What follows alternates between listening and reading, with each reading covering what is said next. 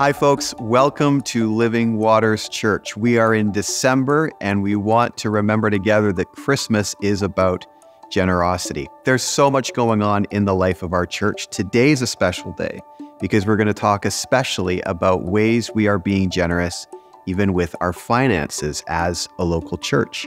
In a couple moments, we're going to hear from our treasurer. Dave and Mike are also going to share more on how we are giving as a community at the end of the year.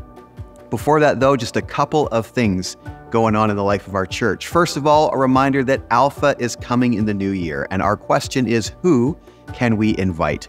There's an opportunity in Alpha for people to discuss life, faith, meaning, God, in a safe, hospitable environment, and we would love to see this place filled with people having those kinds of conversations. So consider who you can invite into Alpha coming into the new year. Or consider how you might serve in Alpha. There's so many ways to help lift that wonderful opportunity we have coming in 2024.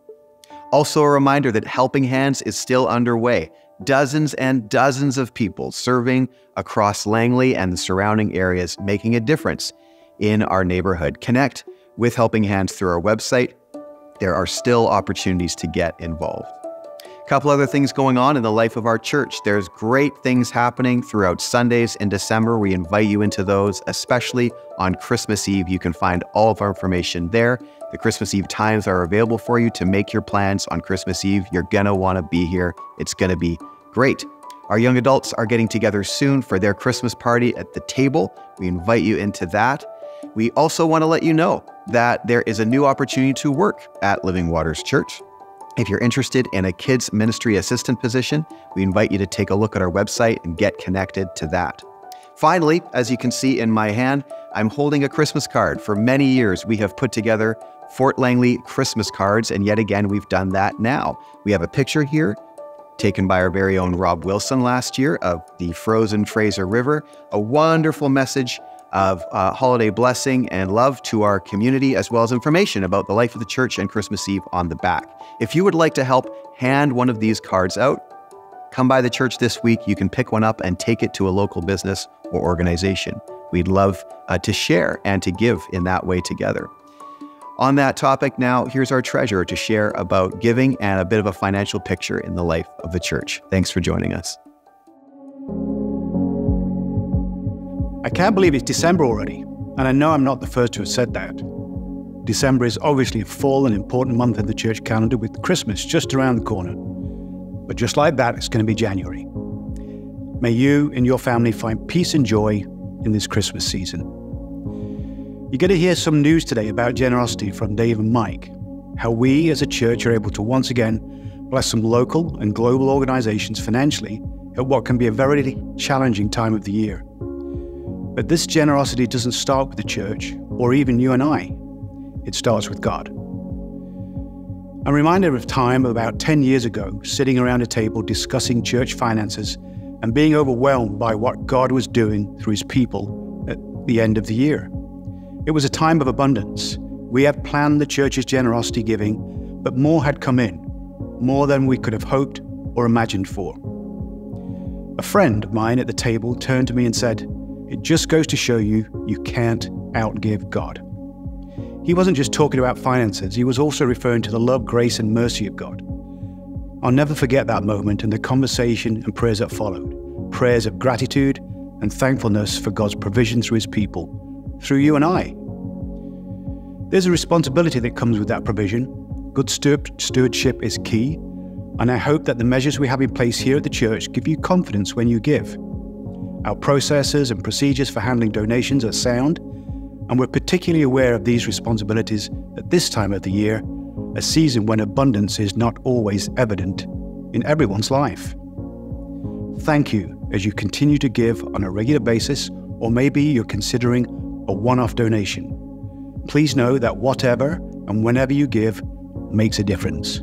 Thank you. Thank you, David. David has been our treasurer for many years, and we're so greatly appreciate his diligence as he serves on our council and oversees our finances. As a church, we have 5 values, and within these values, you'll read words like local and global neighborhoods, and sharing with many people and places. Why? Because we want to be, as a community, active in caring for and supporting good work that's happening within our neighborhoods. Work perhaps that would make Jesus smile. We've made a practice at Living Waters Church to set aside 5% of everything that's given to our general fund. We've set it aside, and we call it our generosity fund.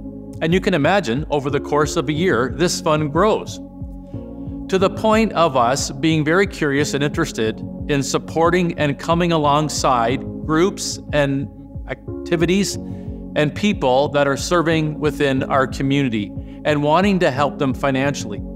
As a church, we've been doing this for many, many years, even to the point of recognizing that in the last 10 years, we've given upwards to $800,000 to local work.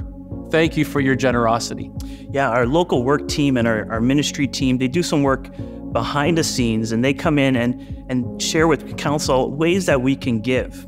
So this December, we get to give in a few different ways. The first way is we get to give $45,000 to 8 local organizations. They focus on caring for the poor, those without homes, widows, the vulnerable, the orphan, the prisoner. These organizations are serving Langley and our surrounding areas in such a beautiful way. Let me read them to you. The Boys and Girls Club of Langley, the Gateway of Hope, a long history we've had with them as Langley's only homeless shelter. Inclusion, Langley Child Development Center. They support children and adults with developmental and intellectual needs. We're giving to the Langley Food Bank. And of course, especially in this economic climate, we need to support our local food bank. We're also going to be hosting a food drive later this month in our movie night. We're giving to the Langley Seniors Resource Center towards the many programs and services they offer to seniors in Langley. We're going to be giving to Wagner Hills and giving to Young Life Capernaum, which serves youth with disabilities, so sponsoring families to attend summer camps. We're giving $6,000 to each of these organizations. We're also going to be giving $3,000 to our local women's prison, the ministry that's been happening there over the past couple years. We're going to be giving gift baskets and personalized cards for them. How incredible that we get to serve in that way. What other ways are we giving? Yeah, excited to be able to share of $20,000 being given to 2 ministries that serve so well, and their needs have become close to our heart, specifically Community Life Church in Port Alberni, now a 7-year-old church plant, and who over the course of this last year have taken some beautiful steps of faith and priorities to serve next gen, to serve kids and youth. And so our support to them will go to help them move towards the end of the year and be in a positive financial position. Secondly, University Christian Ministries, serving students at SFU, BCIT, and the University of Fraser Valley. We're grateful to have Joanna Skoukas, now one of our new global workers, who recently shared about ministries on BCIT. And finally, our global workers, what a joy to be able to give to them. And thank you so much for your generosity, for us being able to give a year-end gift beyond our regular monthly support, a gift to our global workers, totaling an amount of $10,000. On our website, we've said so much.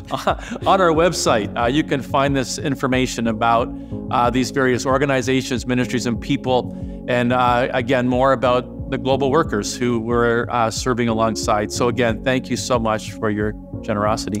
So why are we sharing this? Well, we want to be a church that models the generosity of Jesus, locally, globally, even as we meet together. We want to be a giving church, and we know that that goes beyond finances. The needs in our neighborhood are great. The needs in Port Alberni, our university campuses, even in the neighborhoods of our global workers, they're great. And we are grateful that we can pour out in the way we can. So as been said, thank you. Your generosity comes in many ways, shapes, and forms, and we're grateful that we can do this together. Let's take a moment. We've listed so many and organizations and groups that represent people that are helping people.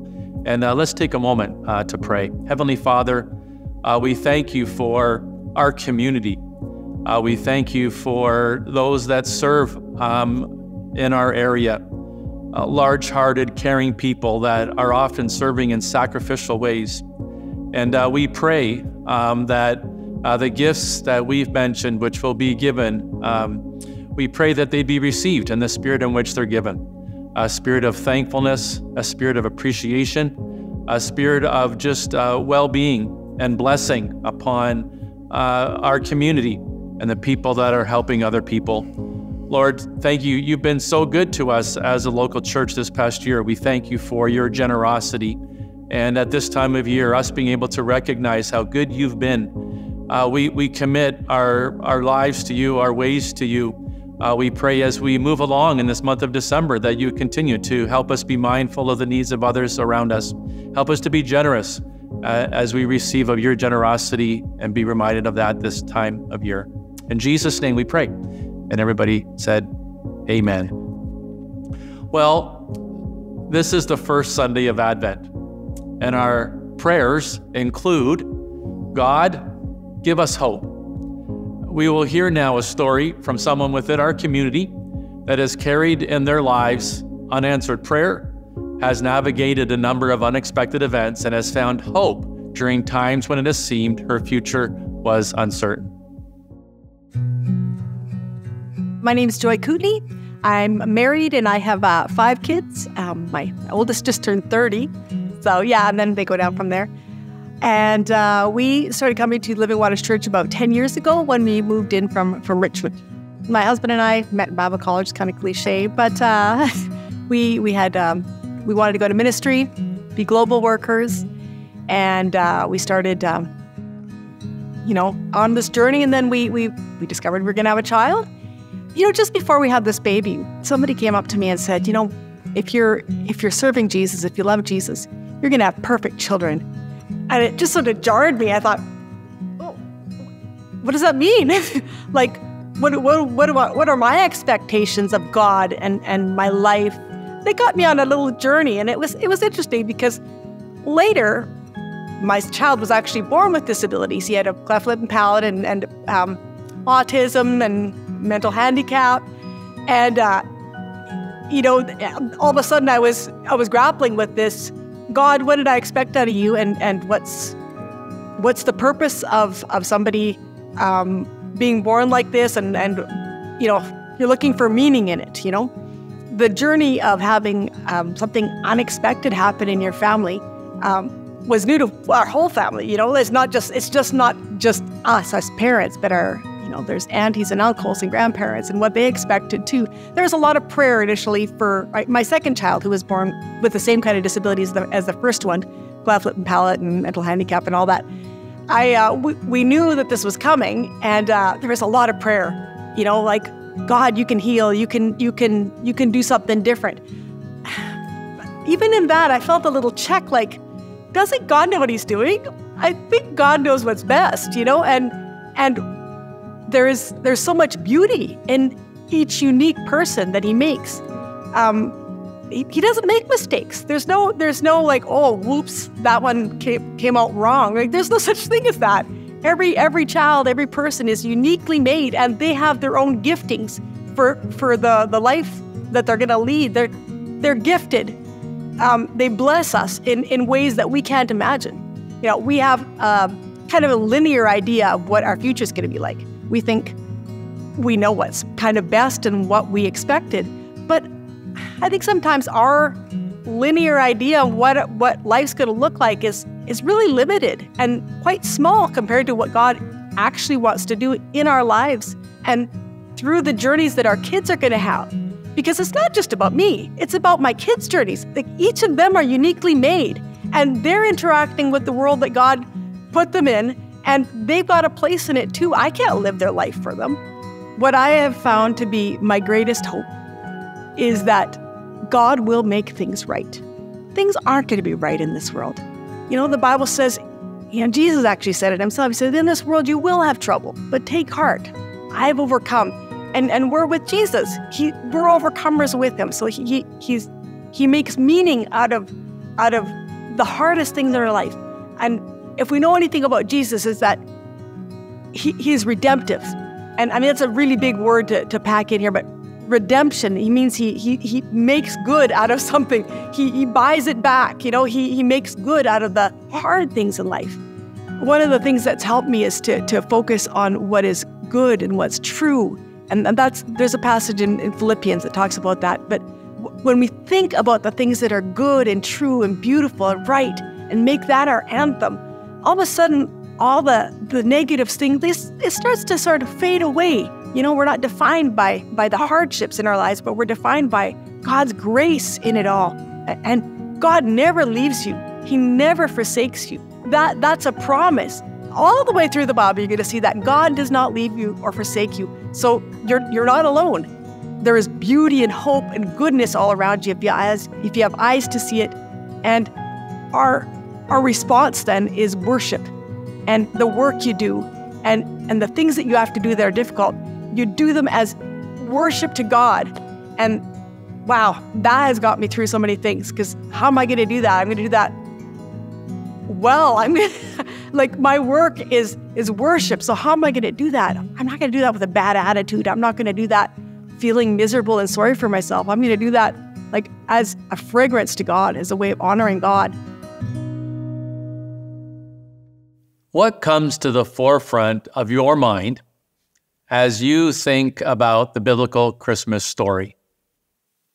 Well, perhaps what comes to your mind is kind of the what happened at Christmas. Bethlehem, some 2,000 years ago, right? The what? The baby, Mary and Joseph, the shepherds, the wise men, all the things you see on Christmas postcards and perhaps lawn ornaments this kind of year. I call these the what of Christmas. When answering, few consider the why of Christmas. Why a baby? Why was good news needed to be spoken over the world? Well, why? Christmas is about a living and loving God needing to come to tell everybody that things are not okay in the world. Christmas is about needing to shine. Christmas is about God needing to shine his clear, bright light into the darkness of our world, a light that shines upon much despair in many people's lives. Christmas is about God needing to light a lamp in this darkness and, again, shedding light on a much-needed new way of love, life, and living. Why Christmas? Simply stated, God is taking the lead, saying things are not good, things need to change, things can change. Well, what about the how of Christmas? How did this come to pass? At the appointed time when things were dark and discouraging, God became flesh so he could come to the world to remake the world. And so the hope of Christmas is that the world that was made by him can now also be remade by him. The what, the why, and the how of Christmas. We see that in the first Christmas, as noted in the Bible. And as we review this Christmas story, we read that big announcement at Christmas begins with where people were at. The message was, fear not. Addressing this fear is the why of Christmas. Christmas being a reminder that God saw a world that was full of fear, people suffering because of circumstances in their lives, and all broken relationships that they found themselves in. I wonder if angels were to appear this Christmas, 2023, with one message. Perhaps the message would be the same as that very first message, fear not. We perhaps can all imagine how well received this would be based on the things that we know happening in the world today. Hearing a message to fear not may be very well received, for it's much needed. For example, a message of fear not being heard by a family living in poverty, even in some parts of the world without clean water. A message of fear not being heard by a father on the front line of a battlefield today, many miles from home. Fear not being heard by an orphan in a foster home or an orphanage who has no belongings of their own. A message of fear not to someone who is a prisoner of war today with no one advocating. And of course, so many other needs in the world where a message of fear not would be warmly received. Fear not. We should remind ourselves that this was never God's plan. What do I mean? It was never God's plan to ever have to say, fear not. We are so far from our human beginning in the Garden of Eden. Yet, decisions and choices mankind have made and continue to make lead along a path that creates tremendous vulnerability. And so the message of fear not is now a necessary message. In the first Christmas story, recorded in Luke 1 and Matthew 1, who was afraid? Well, the simple answer is most everyone. Fear played a significant role in the lives of each of the main characters, the who of Christmas, or the what of Christmas, Zachariah, Mary, and Joseph, whose lives were in full trepidation, doubt, and uncertainty, and in much need of hearing a fear not message. That is why the angels began, when they visited these three individuals, began with this proclamation or announcement, do not be afraid. While we cannot fully comprehend the men and women's fears that first Christmas, we can relate to perhaps why they feared. For we read about fear from unanswered prayer, fear from unexpected events, and fear from an uncertain future. Let's talk about them. The fear of Zechariah arises because of a fear of unanswered prayer. What danger did he feel? He felt forgotten. Luke 1:13, but the angel said to him, do not be afraid, Zechariah. Your prayer has been heard. Again, what danger did he feel? He felt neglected. What was going on? Zechariah was a priest whose wife's name was Elizabeth. They are a much older couple, righteous and childless. And Zechariah and Elizabeth had prayed fervently for years for a child, but had given up hope as their years passed. And so in Luke 1, we read how Zechariah was faithfully going about his ordinary priestly responsibilities, and an extraordinary event happens when he is chosen to enter the temple and offer incense offering. So while fulfilling his duty, he receives a declaration from an angel of the Lord telling him that he and Elizabeth would bear a son. And later in Luke chapter 1, their son, whom they named John the Baptist, is born. The fear of unanswered prayer. Some of our greatest fears center around unanswered prayer. We pray for God to restore a relationship. We pray for freedom from addiction, suffering, and pain. We pray for the salvation of a spouse or a child, loved one. We pray for mental, emotional, and physical healing. We pray for the needs represented today in war and conflict. We pray for change in our land. It sure is easy to lose hope when our prayers seem to go nowhere, especially unanswered prayers for a long time. And when you feel neglected by God, as Zechariah did, it can become a very dark time. When God seems to be withholding and resisting, when God seems to be this kind of no-show. After years of praying, faithfully praying, it's easy to get discouraged, to be fearful if things don't change. As we move along with unanswered prayer, there's typically four responses. Number one, we turn inward. What's wrong with me?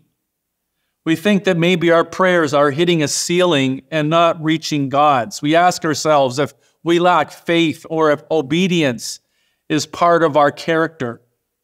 We turn inward, we turn upward. What's wrong with God?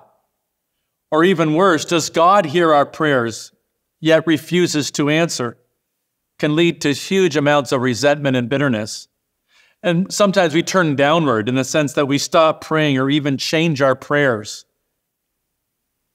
But what if there's nothing wrong with me? And what if there's nothing wrong with God? And what if the need is to keep praying, as the Bible says, praying without ceasing? Perhaps the appropriate prayer on this first Sunday of Advent is to say, God, give me hope. Give me hope as I live with unanswered prayers. Zechariah's fear arose because he felt forgotten, but he wasn't. And nor are you. And certainly at this time of year, prayers are in front of us. 2 Peter chapter 3:9 reminds us in those waiting periods to be a trusting person. The Lord is not slow in keeping his promise, as some understand slowness. And then in 1 Thessalonians 5, verse 16, we're encouraged by the activity of rejoicing always, praying continually, give thanks in all circumstances, for this is God's will for you in Christ Jesus. So we fear not. And we are asked by Scripture to remember that God is with us and that we are to keep praying and that we're not forgotten by God. He's with us. He's near to us. So fear not if you have unanswered prayers today. Secondly, the fear of Mary arises because of an unexpected event. Luke chapter 1, verse 26 to 34. What danger did Mary feel? She felt forsaken. Zechariah felt forgotten. She felt forsaken. Luke 1:30, the angel, "Don't be afraid, Mary," the angel told her, "for you have found favor with God." She felt forsaken. God says, "You have my favor." When the angel appears to a young, humble teenager, the Bible tells us that Mary was confused, shaken, disturbed, troubled, and concerned. Forsaken. I mean, what God unexpectedly asked Mary to do will change her life forever. Again, remember, this is a young, engaged virgin in love with the possible dreams of a wedding, a home of her own, and children. And God breaks into this scene and asks her to do the unimaginable, which is trust him with the impossible. What an unexpected event that created the trajectory of a new way and a new day. Perhaps this year has brought to you many unexpected things. Many unexpected things have happened in your life. Life moving in one way, and now it's not. To which you would say, perhaps, I never saw it coming. And if you're honest, would say, it wouldn't be how I would write the script. Well, Mary was forsaken. Her feelings were real. Her fear was real. But her faith drew up some real truths about who God was and how God was watching over her life for good and for not for evil.